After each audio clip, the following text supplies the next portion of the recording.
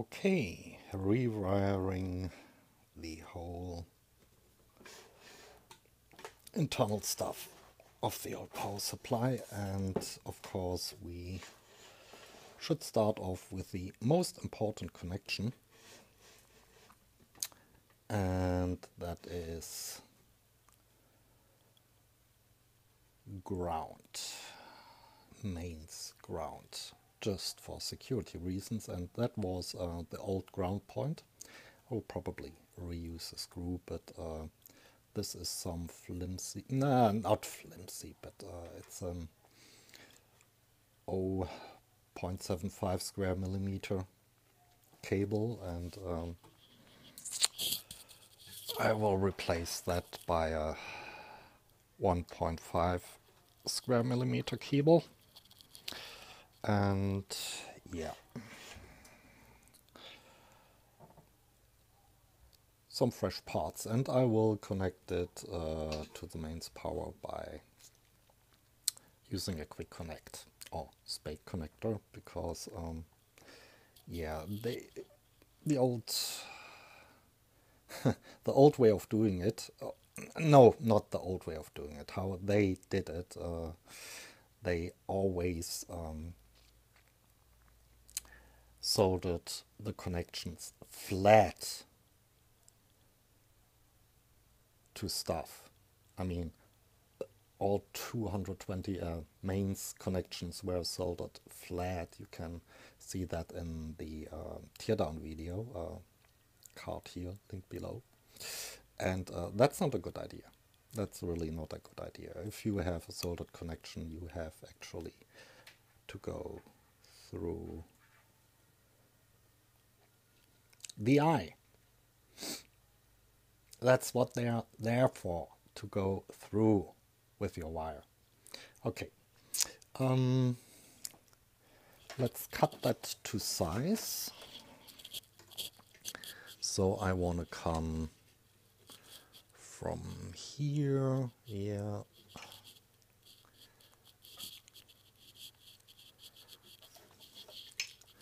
just roughly from here, then I go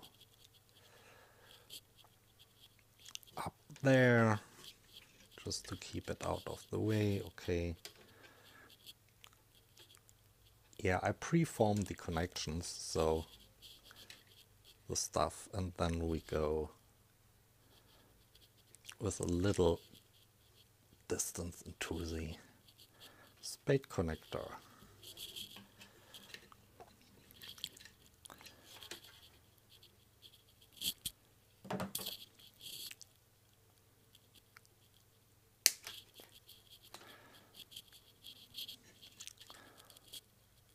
Oh, other way around. No. Okay, maybe we can take a little bit more off the spade connector side. Not too much. Yeah, maybe even a little more. Not too much, because otherwise we're fucked. Sorry. Okay. Just takes the isolation off.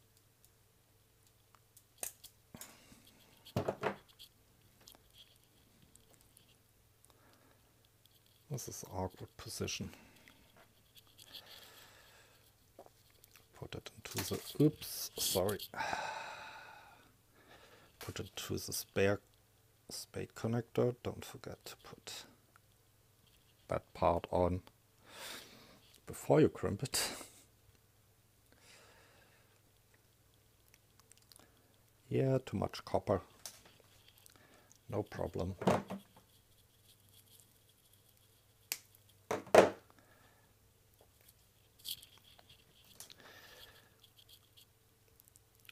Put it into the spade connector.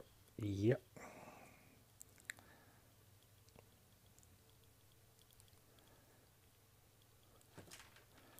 And prep the spade connector. I won't show you this in detail for the rest of the connections because that would be too much. Yeah, it's fitting in here. Perhaps the other one.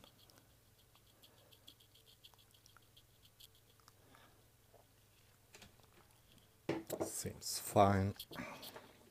And I have to work around the iPad, which is hovering over the workplace with my back bent down, so yeah, I only will do this once.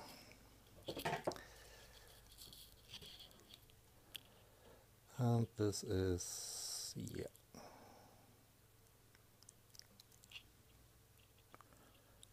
Crimp it.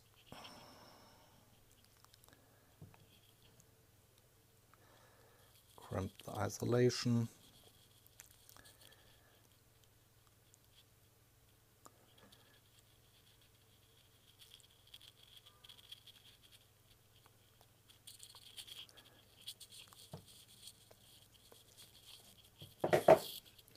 And we're golden. Yeah, this is actually heat shrink stuff, but I will only heat shrink it after it's been connected. And okay. Now for the other side.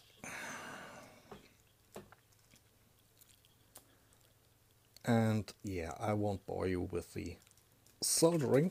I'll be back when I soldered that solder lug on. Okay. Okay, that was kind of ugly getting the screw back in there and really tighten it down. I mean, that's the mains ground connection. But I managed it. So, without taking the transformer back out. So now we can put on the spade connector.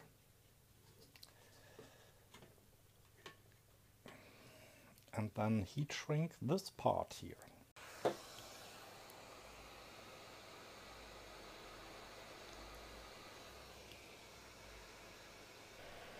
I don't believe this is heat shrink. Is it?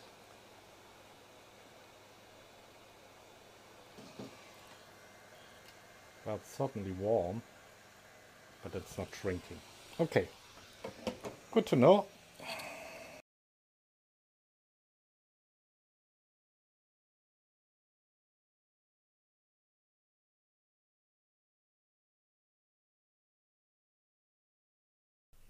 Okay, now for the connection from the power connector, and no, it's no longer connected to mains.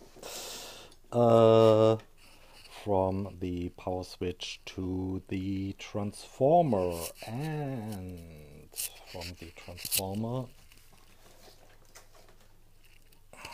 or from the power switch to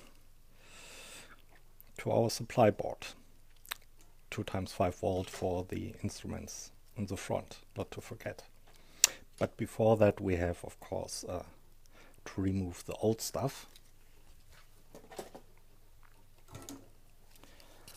So, sorry, let's just do that first.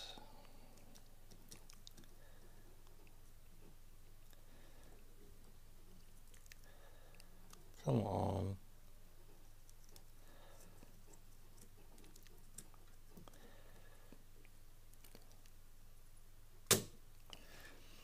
And you see is there a hole?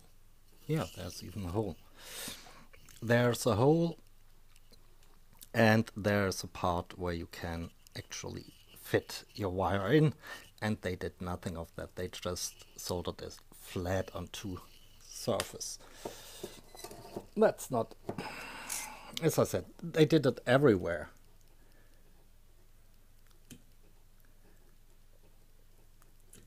And that's simply awful.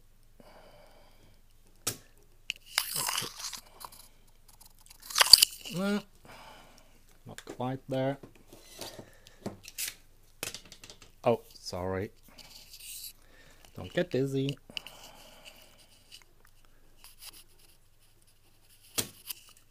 Now.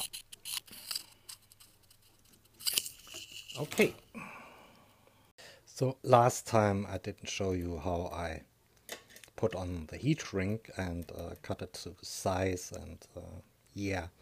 So it's not quite simple, but you have to follow the steps, otherwise you end up in a cul-de-sac, in a dead end, and cannot continue. So first I preform, yeah, this goes way up there, down there, the wires. That's step one. And the next step will be to cut all the heat shrink tubing that is needed. Okay, that's a little bit more effort for me because I have to bend them again and again. But first I put on some thin heat shrink tubing for the end, on the ends. And not all the way, just the length. They are really running apart, or I want to have some flex. Take the two cables, apart. For example, for putting the spade connectors on. Third, I put on the spade connector isolations. Wait a second.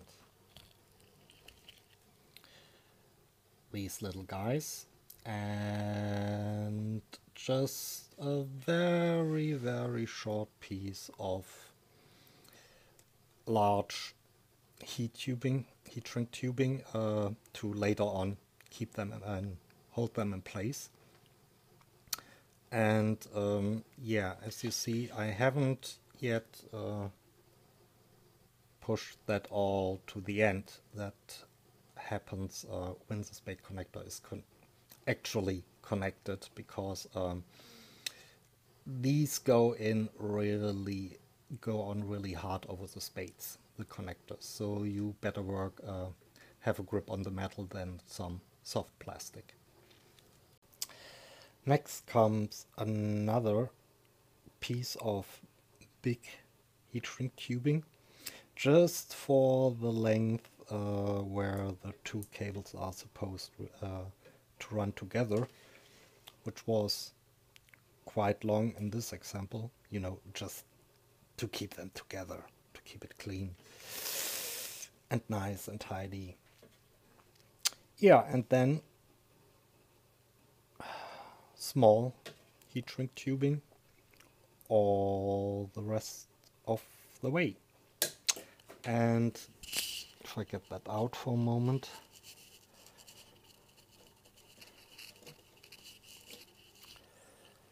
just to show you, of course, this is overlapping here, has to be.